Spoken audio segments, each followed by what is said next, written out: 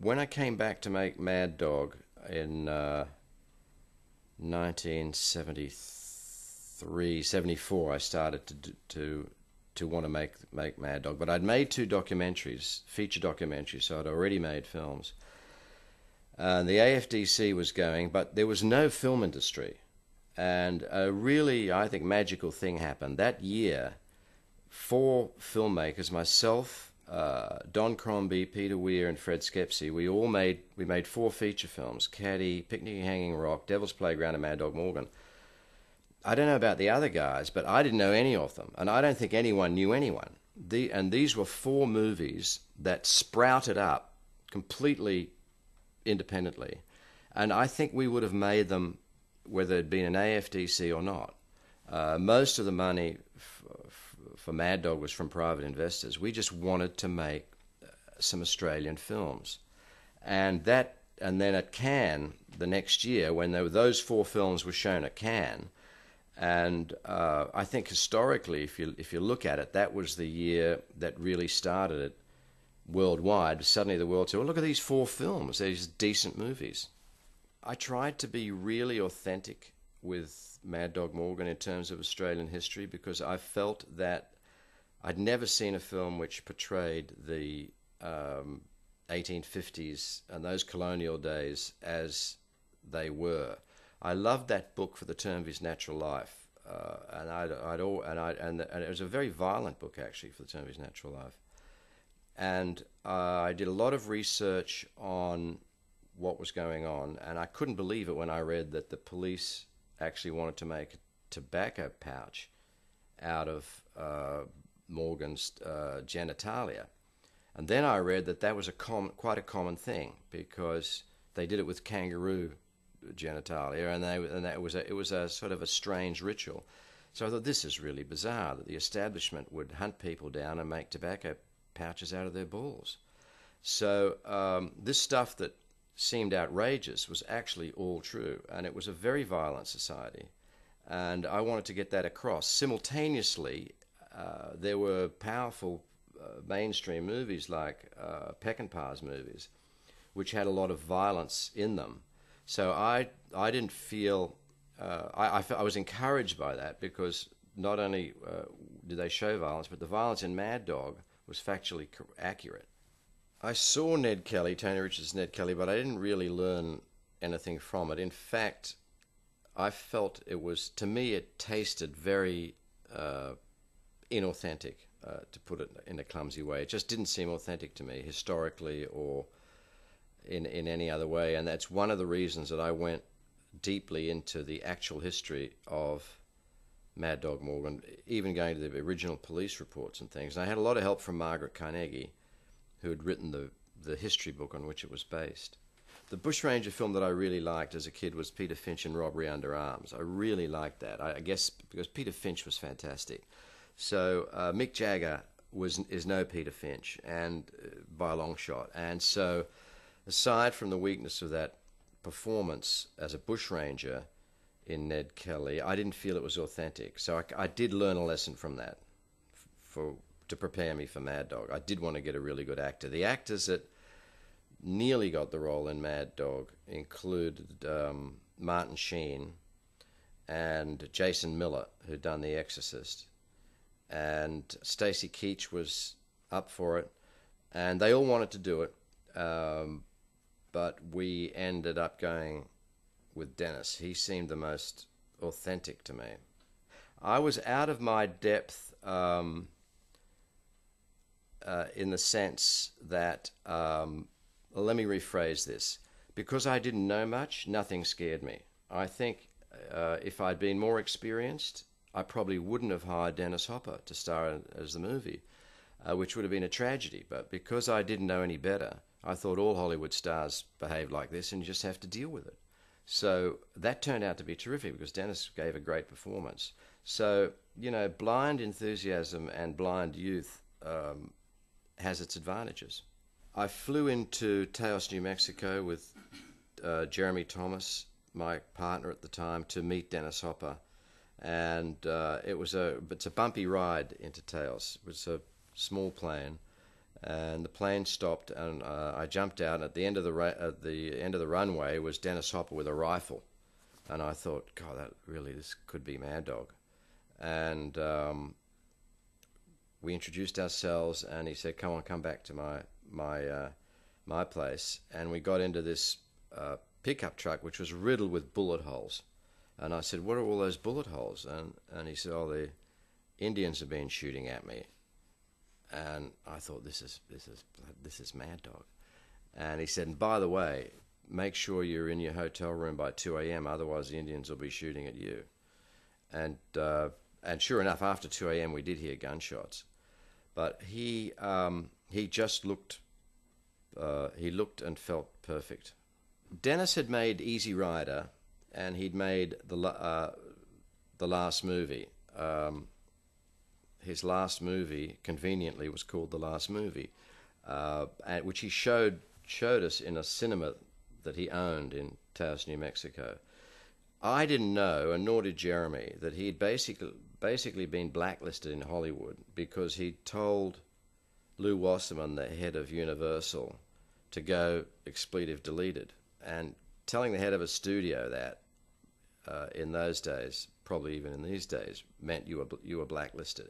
So Dennis couldn't get hired, and he had a reputation for carousing.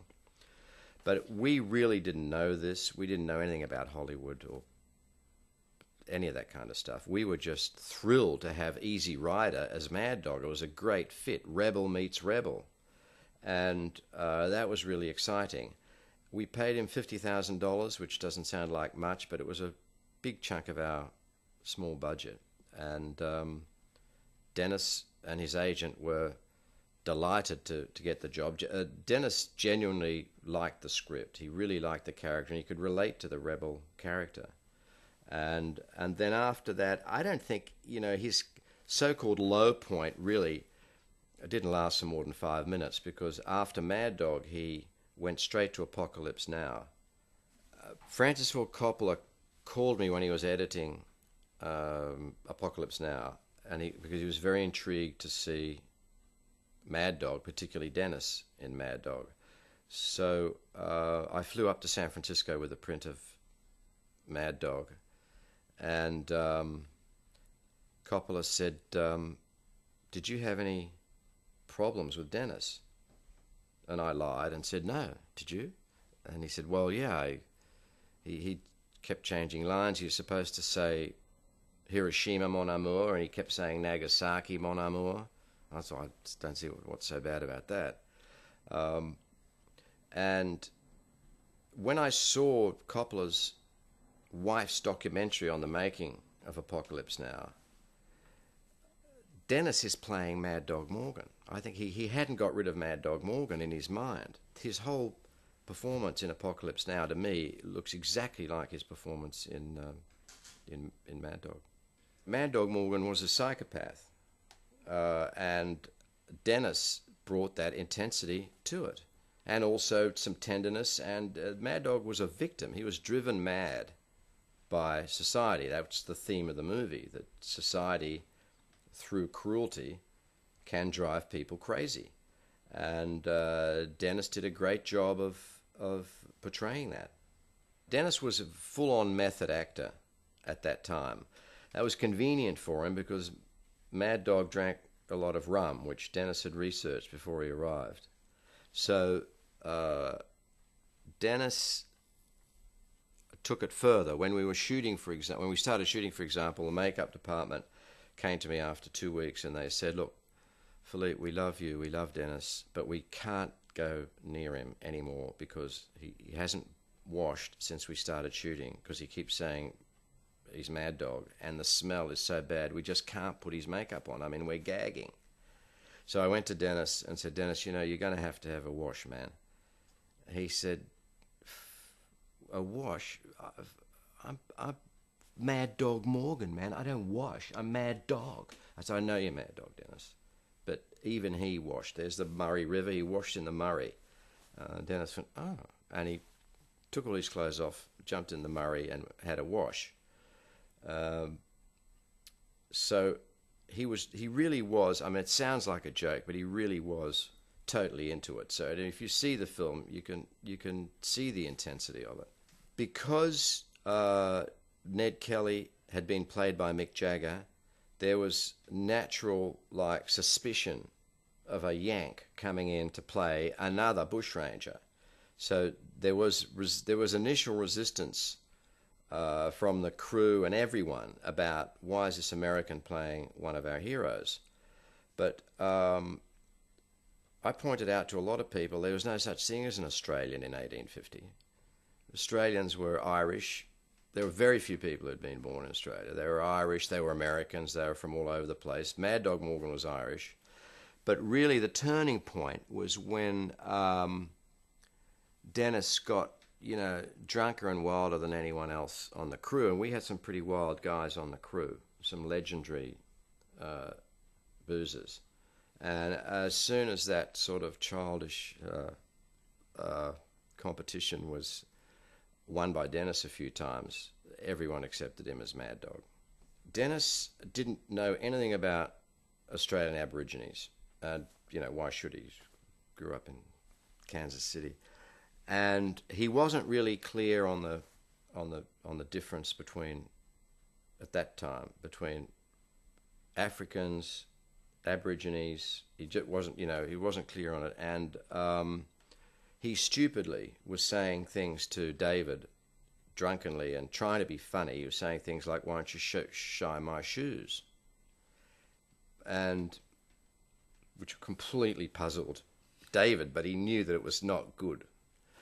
So David disappeared about 10 days into the shoot. Just completely disappeared. We called his wife in Sydney, and she said, "He's gone walkabout. The only way you'll be able to find him is get trackers in." So this was a nightmare. We had to reschedule everything to keep shooting, and we got 2 trackers in. And they walked around David's motel room doing really mysterious things. It was fascinating to watch. You couldn't quite figure out whether they were picking up things and looking at stuff. And then they said, "Okay, mate, we'll find him for you, mate." And so off they go. And about 4 days later, they bring David back. And I said to David today, what were you doing? You can't just go walkabout in the middle of a shoot. It's been a huge problem. And he said, "Oh, I had to ask the kookaburras and the trees about Dennis." And I said, "Really? What did they say?" David said, "Well, the kookaburras and the trees all say Dennis is crazy." And I said, "Look, David, I could have told you that. And please, so then I got Dennis to apologize. I found out what had happened. David said that Dennis had been saying strange things to him. And so Dennis apologized, and then they became the best of friends. They became very close and slept together in the same bed, not sexually, but slept together as the characters did in the bush in the movie. It was all part of Dennis's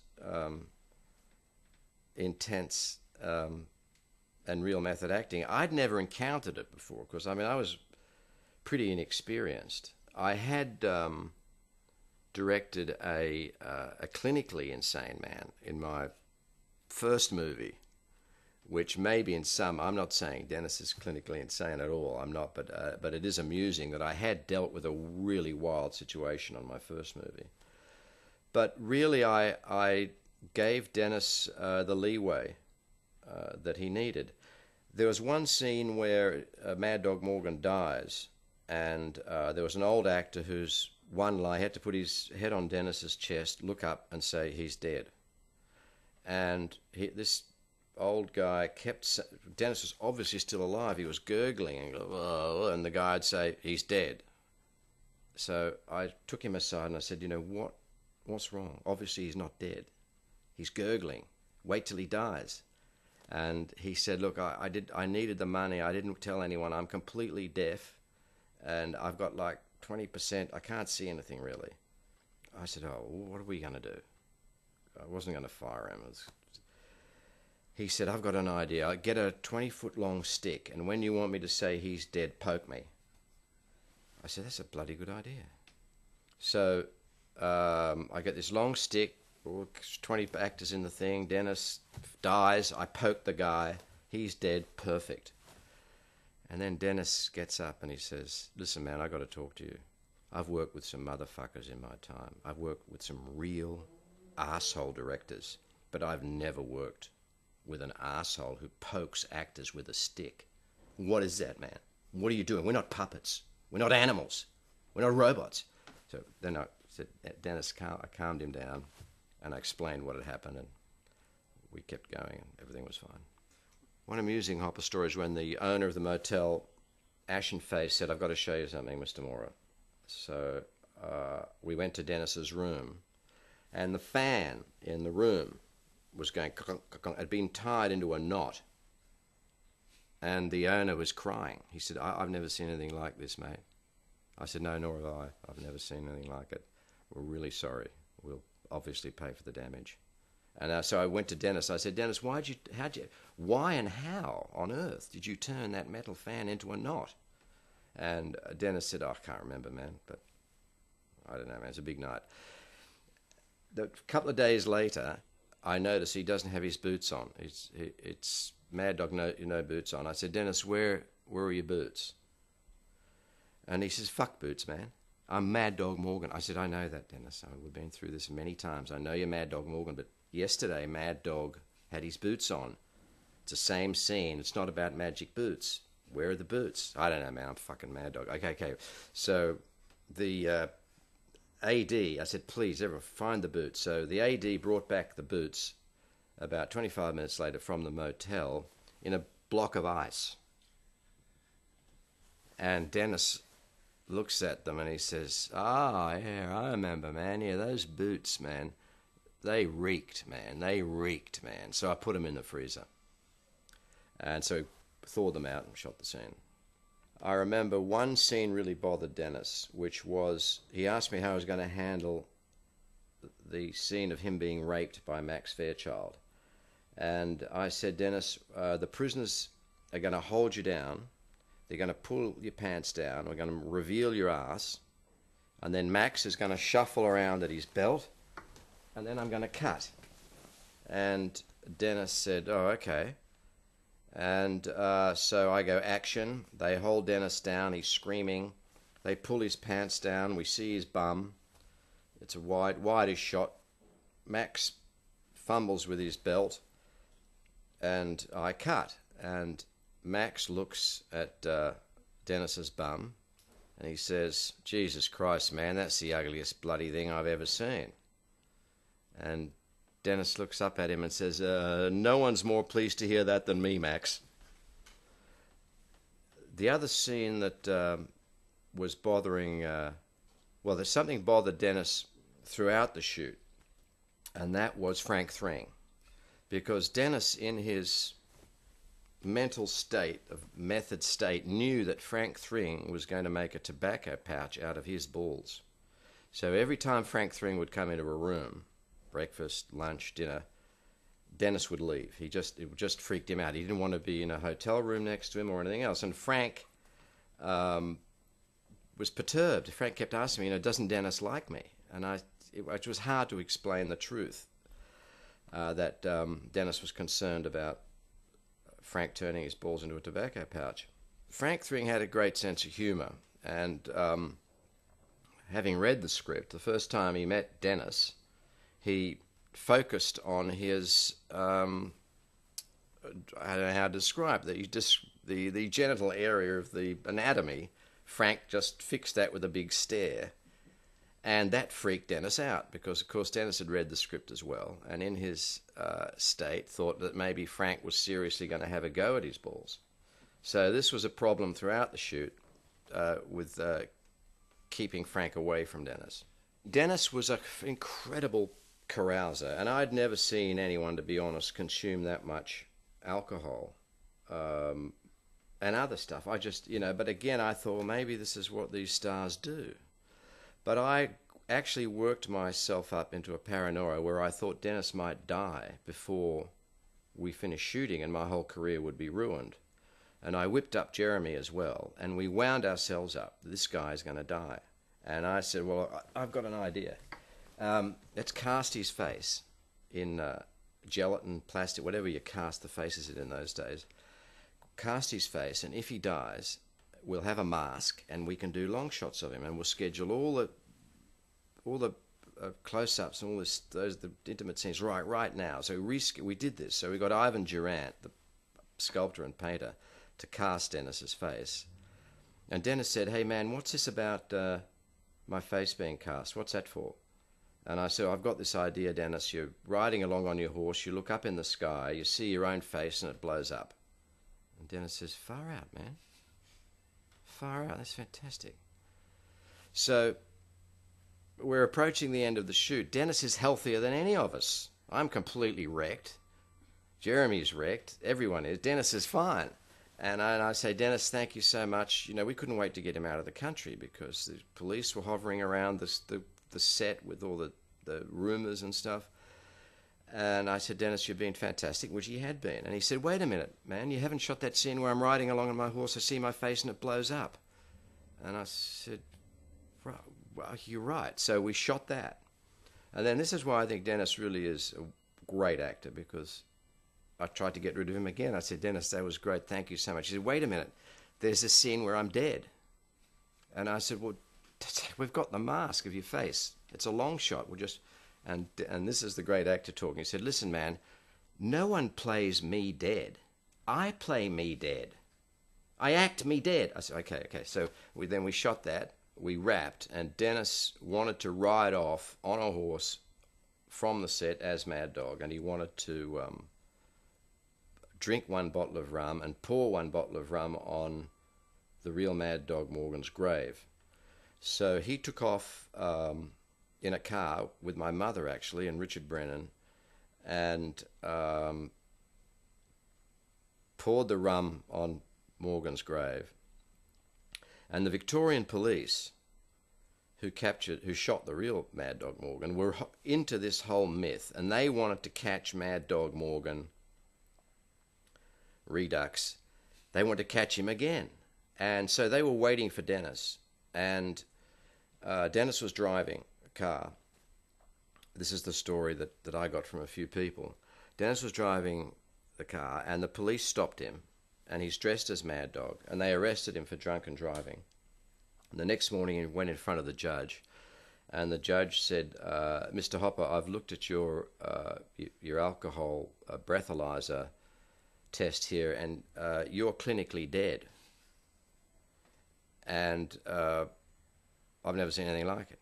And not only will you not be allowed to drive in the state of Victoria, you will never be allowed to be a passenger in the state of Victoria, and you're being taken straight to the airport." And so Mad Dog left.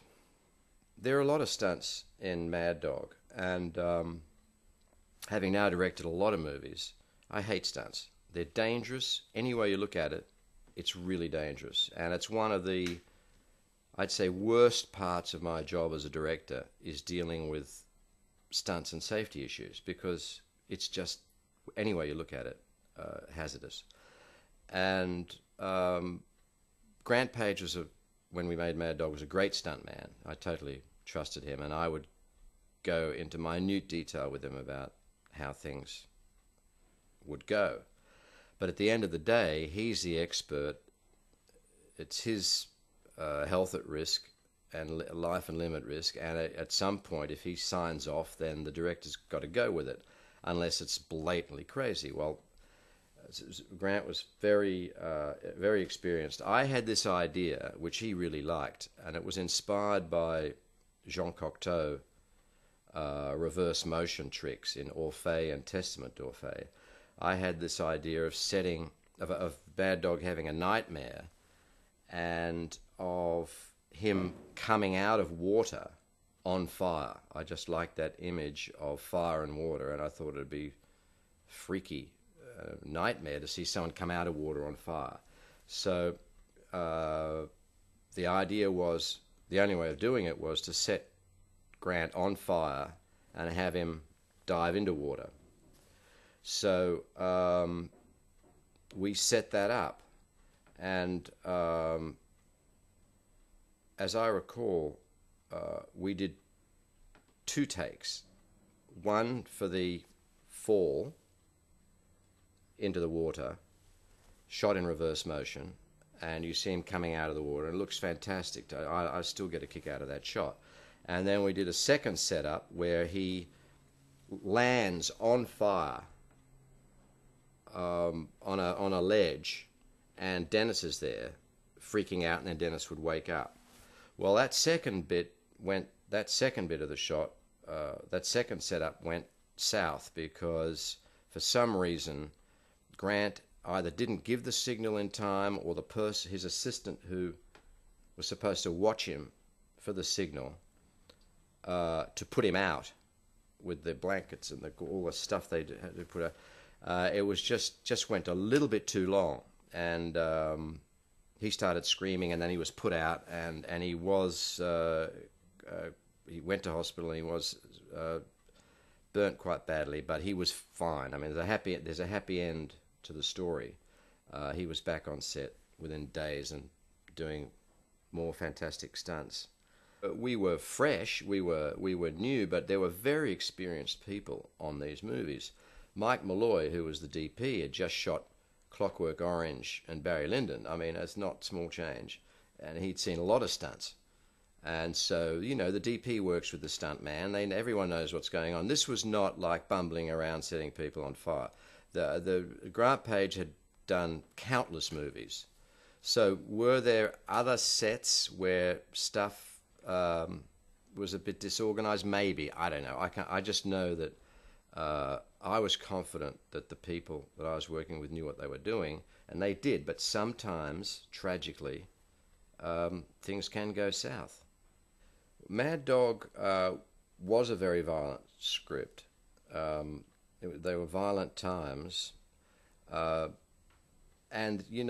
looking back at that time, violence was in the air. This is the Vietnam War was going on. We were conscious of violence. In the art world, Francis Bacon had been painting pictures of people's faces mashed up for 20 years. Clockwork Orange was very violent. So this was not worldwide. This was not some weird thing I was doing. But in Australia, that hardly had made any movies for a long time, it did shock people seeing some of this graphic violence. It was supposed to. That was the idea. It was part of my concept of the film, and I don't have any regrets about that. The distributors had never had to market films themselves. They got the American campaigns in, or the British campaigns, and they used that. They never had to think up campaigns. So it was a whole new paradigm for them.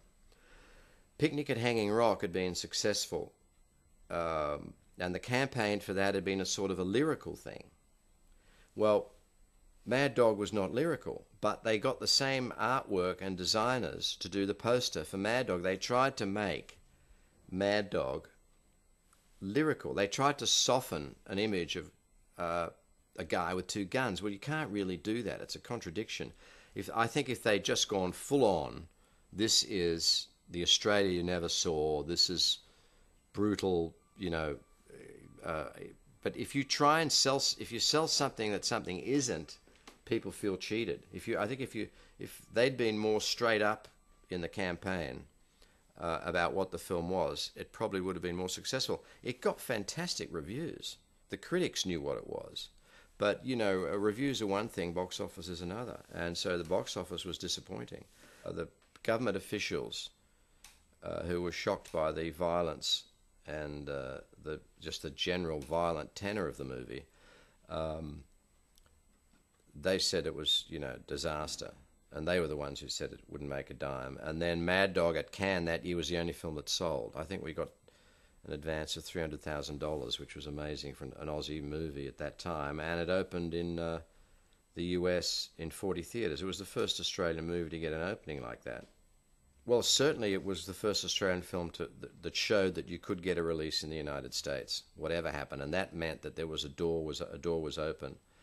It was particularly well reviewed in LA, and a lot of the what they then called the alternate press, but mainstream press praised it. Playboy gave it a great review.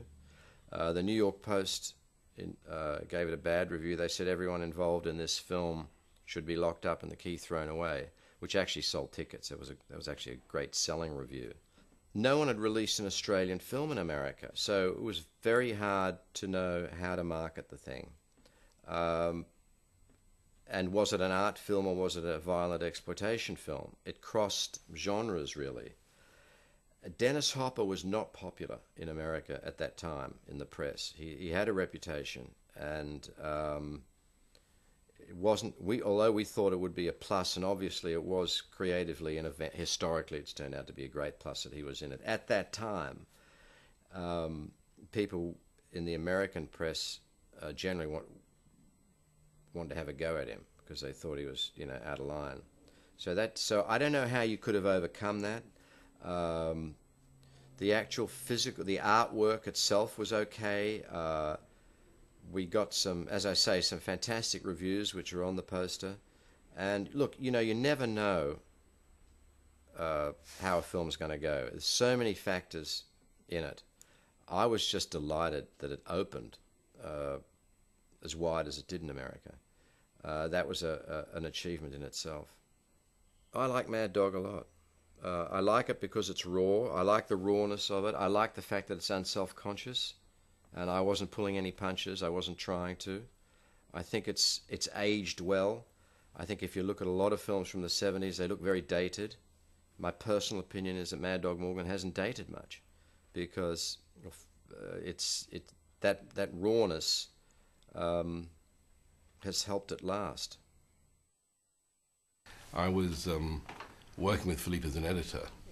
Been friendly with him for many years in London, in the sort of swinging London era, and I was an editor, working as an editor, and I edited Brother, Can You Spare a Dime, which was a compilation documentary. And during the making of that, Philippe had this book from Margaret Carnegie, which was a book about Daniel Morgan, bushranger, and Philippe, was wanting to direct a film. In fact, we'd written a screenplay together, I think during the making of, or possibly before even, Brother, Can You Spare a Dime, which we tried to make, when Philippe, which I was going to produce and he was going to direct. And then we went to Australia because of Daniel Morgan, and the possibility of being able to set a film up in Australia at a moment of a sort of a brand new thing. The film started off because we thought there was a possibility that we could find the resources to make this film and to make this sort of unusual western surrounding sort of bushranger tale. A bushranger film meet a Sam Peckinpah film. That was, yes, as simple as that. It's sort of a slightly an exotic western, which was set in Australia, but still had stories of revenge and western themes running through it, with an outlaw and a sheriff, and horses and posses and Indians and Aboriginals, and so it had all those classical themes: hiding out, guns, on the run.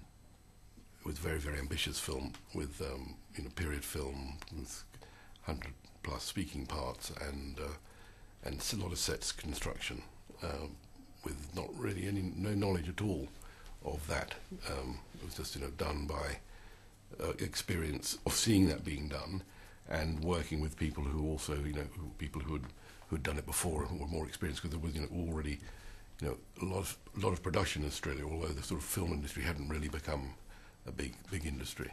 Well, I suppose we were slightly out of our depth, but Philippe had been sort of involved in cinema, well, before he was an adult. His mother was an artist, his father was an art dealer. He was very involved in films from a young age, and he understood and had directed film in London when he was very young, and then he made these very acclaimed compilation documentaries. So he was somewhat in advance of, say, when you're somebody of 26, he really knew about making films, and I had grown up in the film business, so I had been, I've been champing the bit to move forward in my life. So there was it was a moment. We were young, and maybe we were completely green, I admit, but intelligible and knowledgeable for somebody who was green. we wanted to find a sort of personality who would have some sort of echo of American cinema, of sort of Western cinema even in it. And we were looking at various actors, and we had done very little money to spend on this part, and big ambitions to get us movie star in the film. And we went through some hilarious first-time experience with agents being offered up extraordinary people of who we could get. And then, we didn't think Dennis Hopper would be attainable because, he's a gigantic star post Easy Rider, but, at the moment a little bit down on his luck due to sort of his reputation in Hollywood. And we went to meet his agent, who we called Robert Raison, who was a very exotic character, and he arranged for us to go to meet Dennis. And we flew to Albuquerque and then took a little plane to Taos. And Dennis did arrive. I think he was in it was like a truck, one of those flatbed trucks, and there were bullet holes all over it.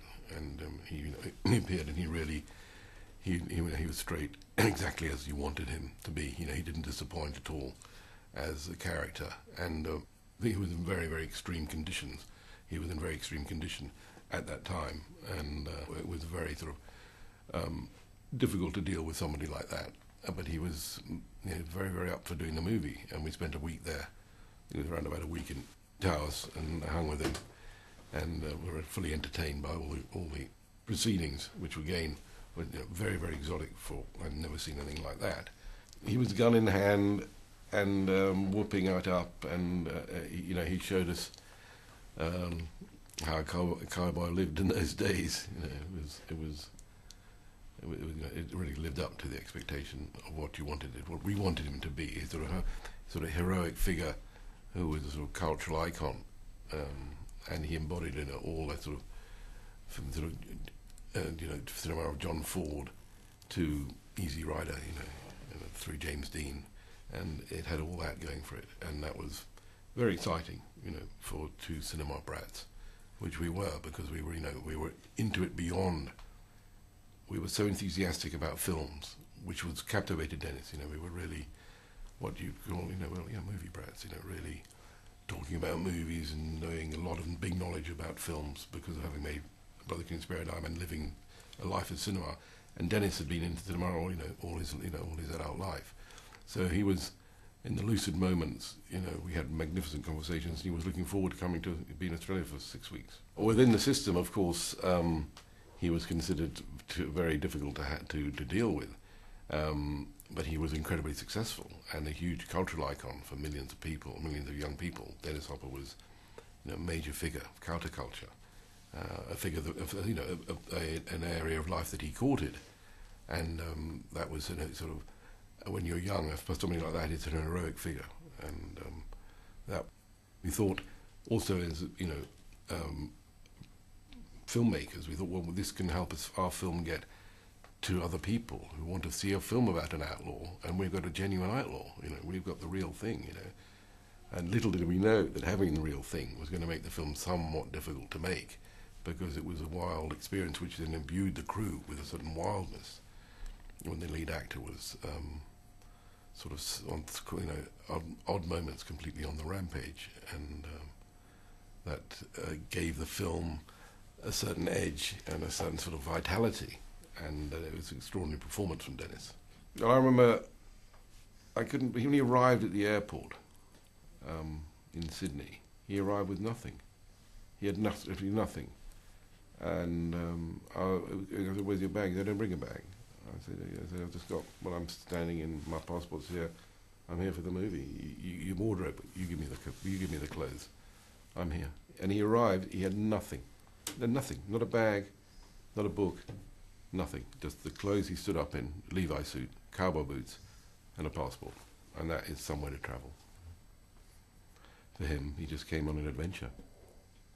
I mean, he was he was trained in that, in this method acting school, and he wanted to sort of inhabit the role, but also have an incredibly good time in doing that, So it was a sort of combination of party and getting into the part, which included living like an outlaw.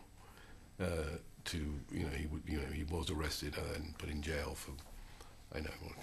I think within a night of him arriving in Sydney, he was already in fighting down at the docks, got into a punch up somewhere, and we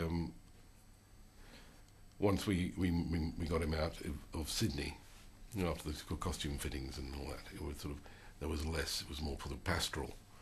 But during the city, it was sort of suddenly it was sort of rude awakening as to what was going to happen during the film. But the other actors, he got on very well with the other actors, and then it became sort of more of a troupe. And all it was, I mean, drinking is at that moment was sort of like a proud pastime and an institution, and you know, to be even drunk during the day making a film would be, of course, considered very, very unprofessional. But it went on on various movies, and this film was full of drinking and I would say any other substance that a man could get hold of in Sydney in those days. You know, it was something like that. Out of those 100 stories, I mean, maybe half of them were true. But you know, Dennis collapsed in the middle of scenes, which would have been remained in scenes that were in the film, which was so effective and dramatic. So maybe he did it on purpose. I mean, he was on the way to die in the film, and he knew it, so he got into a very extreme situation. Out of hours, there was a lot of mayhem and being turfed out of hotels, very, very rock and roll. You know, it was a lot of room destruction and hard living. The way that when we hadn't been used to, and the crew wanted to endorse it, and it was. Some people worked every day, but I don't know how. There was sort of a nucleus of people who worked every day, but there was a sort of party going on around the film. There was a sort of to keep Dennis happy. This party emerged, which we enjoyed as well. And the other actors were, you know, Jack Thompson was there, and I mean he enjoyed our company, and we all had an enormous, incredible fun. I mean, I remember difficulty, naivety, and I remember incredible fun. You know, I remember just, you know, incredible fun of an innocence of what could happen and how we got through it, and how we finished the film. I've got no idea really, thinking back to it. And of course, I could never think of working on a film like that now. There's an opening scene in the film when he comes along and he punches a guy in the face, you know. That was very Dennis at that time, you know. He could have done that, you know, just walk along, hear somebody say something, he'd like to whack him, you know. You had to be on your toes. You know, you had to be on your toes with him. He was a very... But adorable as well. I had wonderful rides with him. I used to drive him to the set, you know, and I used to love driving in the morning, and I was the guy who was driving, you know. I was producer-driver on that film, and I used to drive Dennis to and from the set, you know, with Angus Forbes, many of the photographer Angus Forbes and myself, and Dennis, and we would drive. And some of these drives were like 2 or 3 hours out to the sets, and it was wonderful. I mean, I had wonderful stories with Dennis, incredible tales of Hollywood and the past of John Wayne and James Dean and all that incredible history. And you know, that side of Dennis, I mean, he was absolutely lucid and brilliant, 90% of the time. And the stories have built up around the moments of madness. Well, I wasn't there. I just heard about that he had a bottle of tequila and he wanted to go to the grave and have a drink with Morgan. And he got. I think he got there. Maybe that was another time he was arrested. I mean, this happened. I mean, Dennis was not an everyday of the film, and the days we dreaded were his days off. You know, because if he was on the movie, he was with us, and the days he was off, he was there. Were there, and he would either take a car or have a car, or with his assistant or with his friend who was with him, and they go off, and you know, we should have had a tracking device on them. I really do think, in a way, if you can remember that you weren't there, it was a bit like, you know, it's the myth and the reality over the years has you know, I find it difficult to remember what stories are true and what stories are not true, because you know there were so many stories going on. I suppose the destruction of the hotel rooms which in a way we applauded because it was rock and roll, And but finally, after the last motel room, we had nowhere to go. It was very difficult, We had great difficulty in staying in hotels on our way around New South Wales and Victoria, especially in Beechworth and Holbrook. And I'm sure there is still a legend there of the trail of destruction led by Dennis. When it came time to be action, he was there. He was back in a moment of professionalism, and or for what anybody says about Mad Dog and Dennis, he was doing his job and turning up on the set and doing it in the way that he was able to do it at that moment in his career. Of course, since then Dennis is a reborn man, a completely different person, and been directing films and acting films, and is become a very, very close friend, and is somebody who is a magnificent person, and a magnificently creative person who does so many things. And the film, the sort of this was part of Mad Dog life, was Dennis Hopper as a character and personality, and the sort of film had really, and many films do develop a life for the 6 weeks that they're being made, and of course Mad Dog has been sort of mythified. The stories have been mythified around it, but it was, it wasn't very extreme, because we were also trying to do something in the scope of the film, which was on top of the sort of mythology around the film.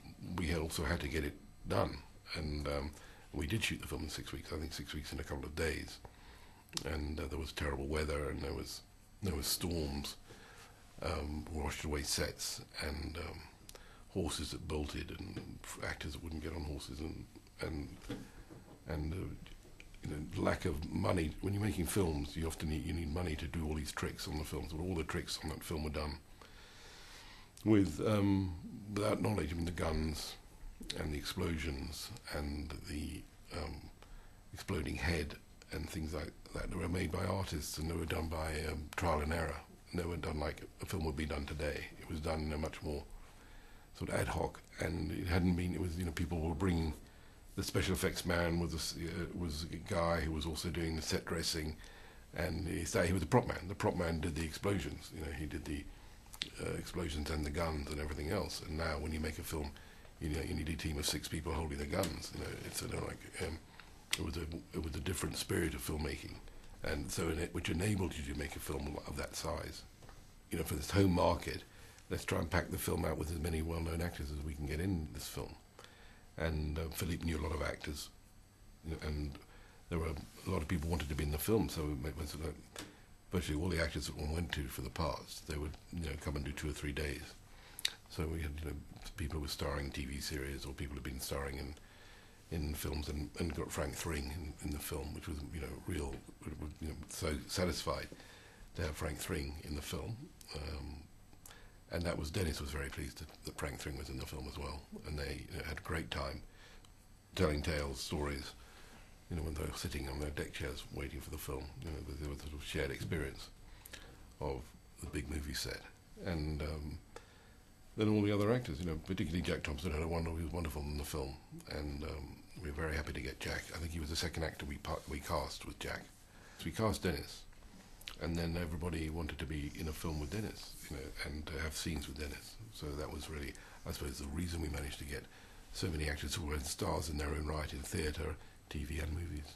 Michael Pate and John Hargreaves and Graeme Blundell. And knowing sort of health and safety issues now as stunts, when I see what we did with Grant Page and what he was prepared to do and wanted to do, it's something that's absolutely terrifying. The stunt is jumping backwards on fire into a very shallow pool at the end of it, at the bottom of a falls, with barely any safety stuff around, and he got through it alive. But and it's an incredible image, and today would be done digitally, and it was a fabulous idea of Philippe's to do this dream like that.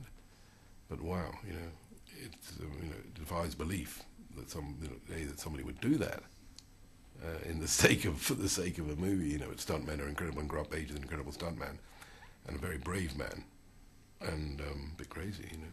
The gel dried and he got burned, yeah.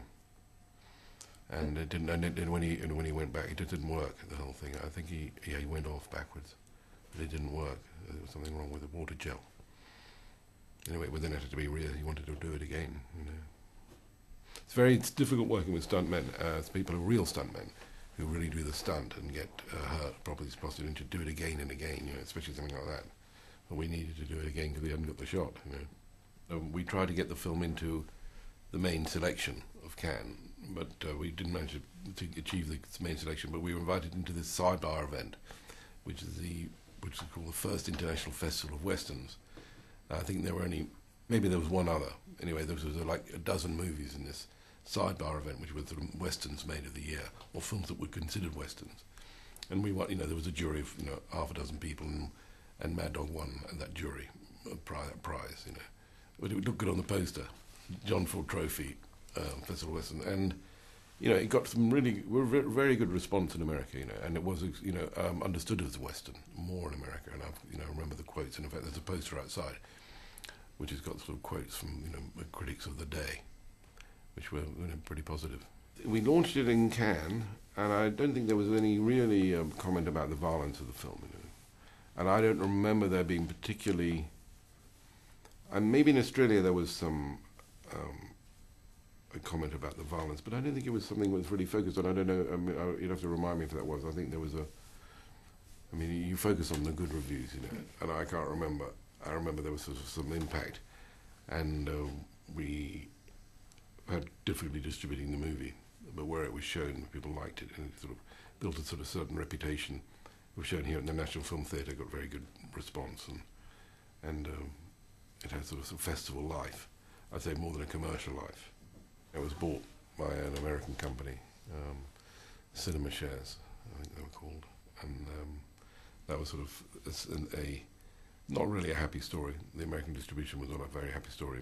I mean, you're very, very keen to get your film distributed in America. It's the most difficult place, and we were, it was incredible when we made this deal with these people, but it didn't, that didn't deliver our expectations. I have to say, to be truthful, and.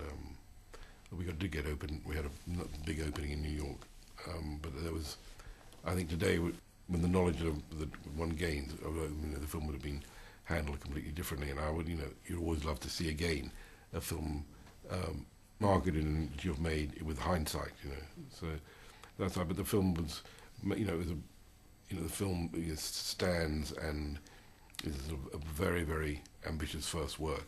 I think it's an incredible first film that Philippe made.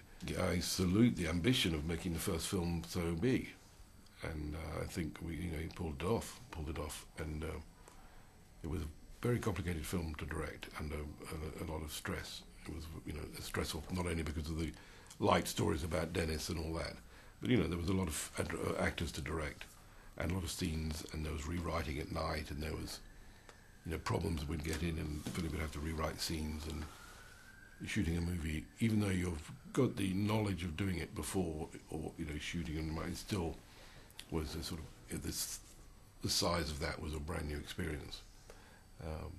So that was great experience for me, I have to say, and I was a very happy experience that I could live in Australia during the making of that film for a few years.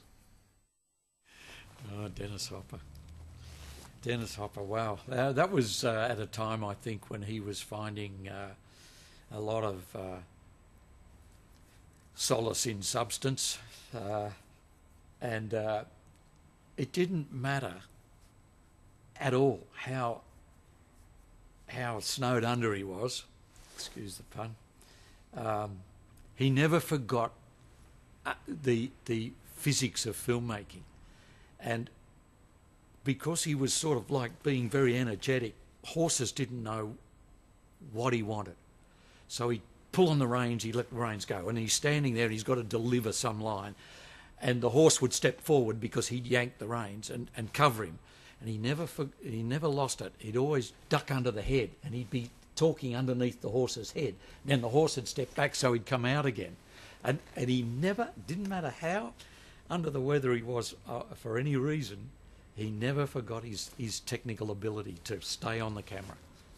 He was go anywhere guy, you know, this method thing. He epitomised it right there and then. Rehearsals, forget it. I think, if I remember, we just shot it, and you had to cover the whole area. Be ready for anything. He'd walk behind the camera, and you'd try and spin around, but you knew there were crew there and lights and things, so you'd have to let him out. But he'd just go anywhere he damn wanted. And I think Philippe then would have to try and work out how to get the other bit that he's missed and put it together. And I don't think a lot of the times he did get what he wanted. He just had to, later on in the edit, patch it all together. He was a pretty wild man back then. People were always trying to get an overseas actor because they'd be a money spinner, a bit of a box office draw. And it was difficult, actually. As I said earlier, often they'd come out and try and sort of feel that they knew better. But they quickly settled into the way we would be making a film. I think Dennis didn't worry a damn about any of that. He doesn't worry about cameras. Back then he didn't. He just was told, that's your area, there's your stage out there, go do it. And he just did it. So he didn't have any problems with it at all. It was like, you keep up with me, otherwise you're a goner. Philippe was as cool as a cucumber. He'd just stand there smiling and laughing and sort of enjoying what Hopper was doing. He never really did, to me, actually ever portray his problems of that man, of that actor. He just always had this smile on his face and seemed to be enjoying it thoroughly. Grant's awesome, and back then he was awesome. I mean, when he jumped into that pond, that was 80 feet, and I said, "Have you done some training on this? Because 80 feet's a long way, you know. You could get badly hurt." He said, "Yeah, I jumped off the Manly Ocean pool had a big diving board. I think it was 30 feet." He said, I've jumped off there a couple of times. It's okay, yeah. 80 feet's only another 50 feet. And off he went, straight in. But he came up with blood coming out of his ears and his nose, and he took a heck of a bang on that. The fire stunts always used to terrify me. In those early days, we had somehow, for some reason, fire and nudity and big car stunts seemed to be the de rigueur for all the films, but fire always got me. I was terrified of fire, and this gel they used to put on, and they'd be yelling and saying, "I'm ready now, the gel's on, we got to go," because it dried very quickly, and then it didn't work or something, and you could hear them yelling that, we got to go, and my heart would start going. I used to hate it. We saw a couple of actors burnt, not actors, but stuntmen burnt, not too badly, but burnt. And one of them screaming to get out of the gear because, it had dried up and now the flame was getting at him. And fire, no, I hate fire. And now that CGI can do it, I feel a lot calmer about the whole thing.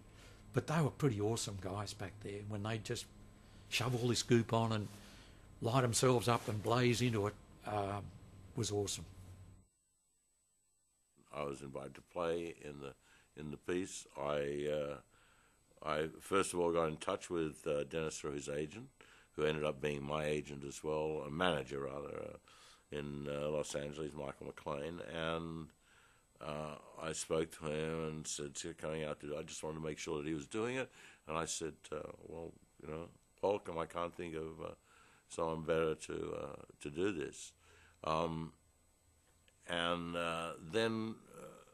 So having satisfied myself that he was doing it, the reason that I was happy for him to be doing it is, remember, if you will, the effect that Easy Rider had on a whole generation of filmmakers. We saw that that's a lot of guts. That's pretty wild, man. And so I was excited to be working with Dennis Hopper. But when he came, I felt that there was something that I had to say to him, and I met him in his hotel room. This is before we got to the location, and said, I just want to say this before we get involved in the making of the film, and you're the character of Mad Dog, and I'm the character of Mainwaring in pursuit of you. I'm your nemesis. Before we get to that relationship, I just want to say to you that this character is central to the Australian view of ourselves, and a really important character. This isn't something made up by a scriptwriter. This is part of our real history. You betray him, and I'll never forgive you. These bushrangers were such an important part of almost a century of Australia's development. And they were all sorts of things. And they weren't the same as an outlaw in America or an outlaw in Britain at the time or an outlaw in Africa. They were uniquely part of our convict heritage and the second generation of Danny Morgan, all of that. So telling that tale properly was terribly important to me. My favourite Dennis Hopper story is a legendary, bless his heart, gone beyond great vow, journalist, Jim Oram, who was the kind of the closest we ever got to gonzo journalism in Australia. He'd get down and out with the dirty, and he'd get the story. But he also wrote a definitive life of the Pope. He was a great journalist, Jim, rather, a great journalist. And he had heard of all the wildness going on in the making of this film, and how Dennis was truly mad. And Dennis and I had sort of romped together and got drunk together. He said to me at one stage, "Jesus Christ, they told me you were crazy. You're not crazy," you know. And it was like disappointment. Send me a real crazy. And I was called into the motel room next door. I heard thump, thump, and drinking sounds going on for about an hour. I walk in, and here is Oram. And he has his portable typewriter like a concertina, like a squeeze box. And he's dancing on Dennis's bed, playing the damn thing. And Dennis had taken Jim right into his mad dog world. Yeah, Dennis and I went on to be friends for a long time. He lived the life of a mad, isolated man, and a man driven mad by isolation and all of that. Yeah, it was a very painful experience for us. I mean, it'd be very hard to play that role for any actor and say, yeah, I loved it. I had a wonderful time. I mean, the man is hunted from the word go. There's a constant sense of betrayal and walking to his own inevitable death in the end. It's a grotesque tale. He brought an intensity and an insanity to the role that honoured the man we talked of, and for, I believe, is the best portrayal of an Australian bushranger to date. It is an uncompromising, honest performance of the desperation of the man known as Mad Danny Morgan. Working with Dennis Hopper and Mad Dog Morgan, I didn't like the man. I didn't like him at all, although since then I've seen him in a lot of films and I like him, but then I didn't like him at all. Arrogant son of a bitch, speaking in an Irish accent all the time, day and night. Good thing, I suppose, method acting, but such an arrogant bastard. He invited us all to a party in his room one night, and everybody was on the marijuana in those days, and everybody was smoking, including him. And I didn't have a girl, but a lot of guys had their girls with them, and a lot of guys took girls with them. And he opened the door up to welcome you into his room, dragged the girl in, and slammed the door on the guy, and just dragged the girl and took her. And the girls were so beholden to be with Dennis that they didn't protest. And I saw this happening, so I went around to one of the windows, and I was a little bit on the, how's your father with the old marijuana, and I could see it happening. Another guy would turn up and bang, the girl would be into the guy. Well, I found it hilarious, and I saw about 10 or 15 girls just dragged in, and they were going, "Ooh, what's happening?" They were giggling and laughing, and Dennis is prowling amongst them, doing the grope and carrying on. And the girls were all giggling and laughing. Well, I was watching through a window. I was absolutely paralytic laughing. I found it so hilarious. But the guys weren't too happy about it, but I don't know why. I mean, if he did that with one of my girls, I would have knocked the door down, for God's sake. Probably if I wasn't on the marijuana, but they were probably so high they didn't care. They're probably all peace, brother. Dennis Hopper was one of the most extraordinary actors I've worked with. I had been in awe of him, of course, since Easy Rider as an actor and just as a film goer. And I was told that I would have one scene in the film, and the scene would be with Dennis Hopper. I was taken out to the location out in country Victoria somewhere. I was taken out the night before. Eventually, the next morning I was taken to the makeup caravan, and there was Dennis Hopper with a six-pack hanging from his hand, already totally pissed. I thought this is going to be a good day, because I knew that I was playing a character called Italian Jack, and I was to be held up by the bushranger, Mad Dog Morgan, played by Dennis Hopper, who at this stage is totally and utterly drunk. We eventually get out to the location. I'm in my little van with my horse in front, and suddenly we rehearse it with the stand-ins on the big racehorse that Dennis Hopper's to ride. And there's suddenly an argument. Dennis Hopper wants to do the rehearsal himself on this huge racehorse. He does the rehearsal. It's sort of all right. Mind you, I'd seen him in the dressing room just earlier do a couple of lines of coke. So he's now coked out of his brain and drunk. We rehearse the scene. He gets through the rehearsal okay. Then we go for a take. And he has to ride into the scene, pull me up. I say something in Italian, whatever it was. And he then has to rear the horse. But none of this happened, because he rode into the wide shot, did that with the horse, whatever you do with horses, reared up, went berserk, jumped over the thing that I was, the little cart that I had, and they took 2 hours to find him somewhere down wherever it was. That was my great Dennis Hopper experience.